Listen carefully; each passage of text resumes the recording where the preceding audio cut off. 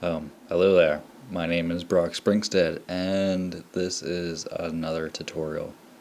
But today, I will take my time to do this.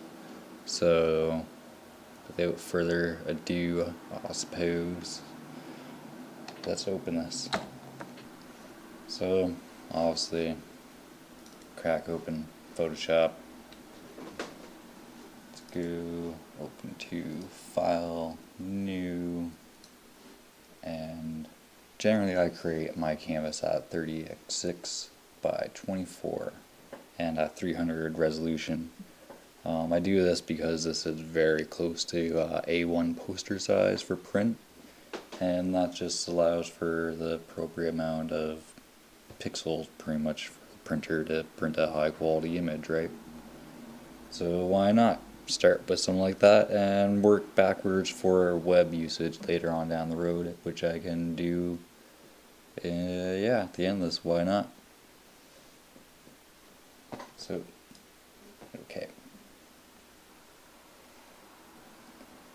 and I thought I would expand a little bit on that fractal tutorial. As general, I like to start off by making my guides, which is under View, and obviously I like to have my Snap turned on and Snap to Guides turned on. And you can actually use percentages, which I find incredibly useful when making guides as opposed to actually using the math. It's easy with 24 by 36, but why not use percentages, right? Anyways. Yeah, let's start by making a basic shape on a new layer. And I'm going to show you those little, I guess, tentacle-like shapes that I like to do.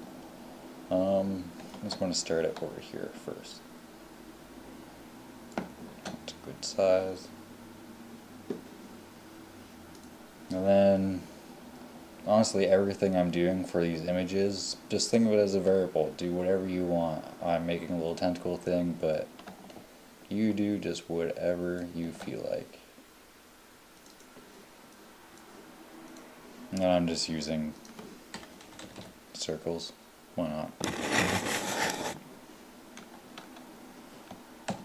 So I'll speed up through this, obviously, so you don't have to watch me doing this unless you really want to.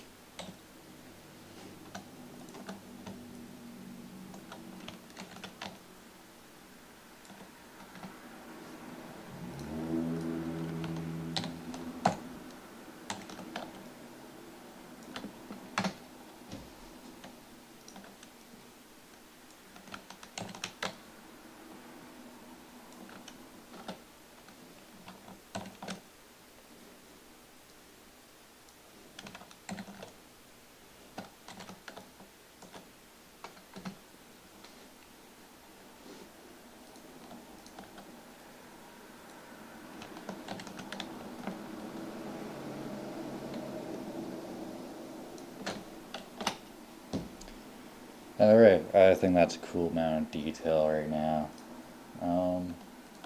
Yeah, I like to create this by obviously making a shape, duplicating it, moving it adjacent to it, rotating, duplicating.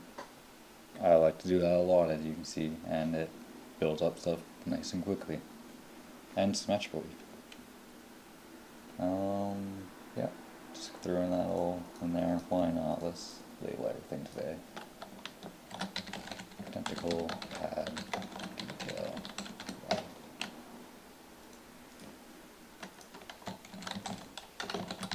Tentacle, pad, and let's throw that.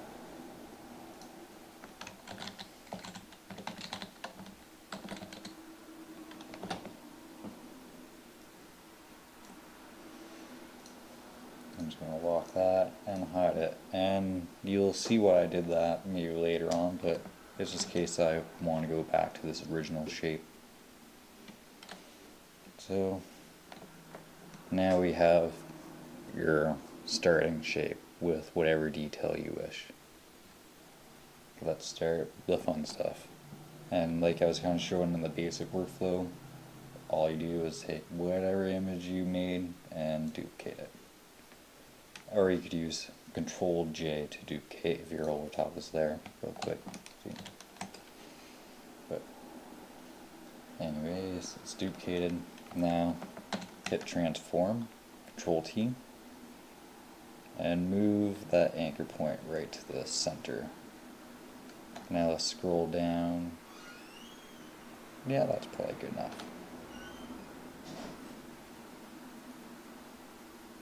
Move it upwards. Scroll down a little bit more,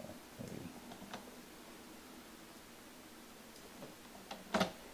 Okay, hit enter, then hold down Ctrl+Shift+Alt and T at the same time, and just keep clicking it a few times.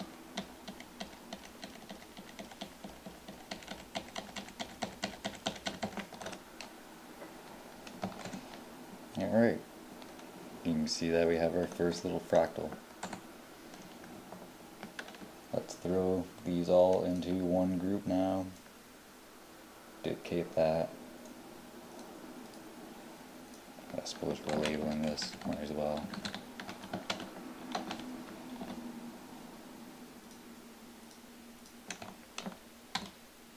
And let's merge it all down so that we're not wasting any more space or using more RAM than we need to. Same process again. Duplicate and transform.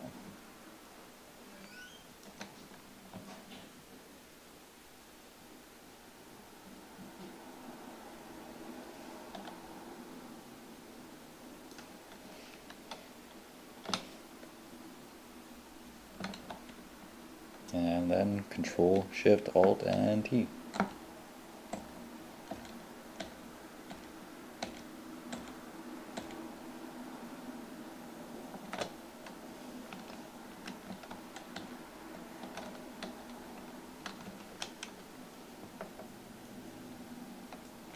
So I kind of like to trick things to spiraling inwards to fill out the background and then kind of move it in.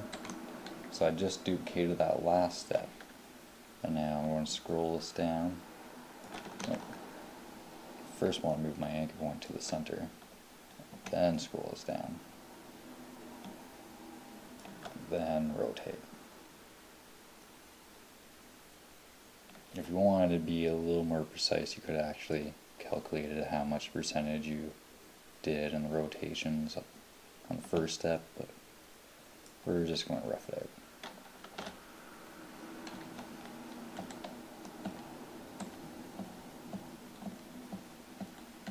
And now Ctrl+Shift+Alt+T and just keep going until you feel like it's done.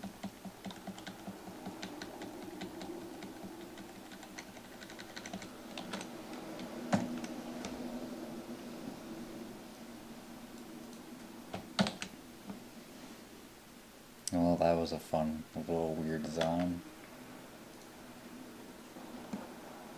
And yeah, as you can see, you can just kind of just go at this intuitively, where you can plan this out as much as you want, or just keep playing around and see what happens. You could use photographs, you could use even, I don't know, textures, just graphics, whatever you can make in a layer, effects, smokes, you can put on it and do this. So I'll probably just not say a whole lot for the next little bit while I'm working on this and just clicking away here. As you can watch me on the side, I'm going to be doing pretty much the exact basic workflow tutorial that I did for Fractals over and over again, taking whatever detailed object I want, duplicating it, transforming it with Ctrl+T, moving that anchor, scaling where you like, hitting enter to actually confirm that transform, and then on that layer that you just made of that duplication, you're going to hit Ctrl+Shift+Alt and T, and you just keep on hitting that until your computer pretty much crashes and burns. Yeah, I can't really think of too much else to say besides maybe hit save at some point. unlike what I've been doing this entire time, but might as well just finish it off and live dangerously. I hope you enjoyed this. Feel free to leave comments, suggestions below. Thank you very much for your patience while I kind of get my feet wet with making these tutorials. I'm sure I'll get better with time. But bye for now. This is Brock Springstead. Please feel free to check me out on Facebook at BrockSArt. And yeah, talk to you later, guys. Good luck.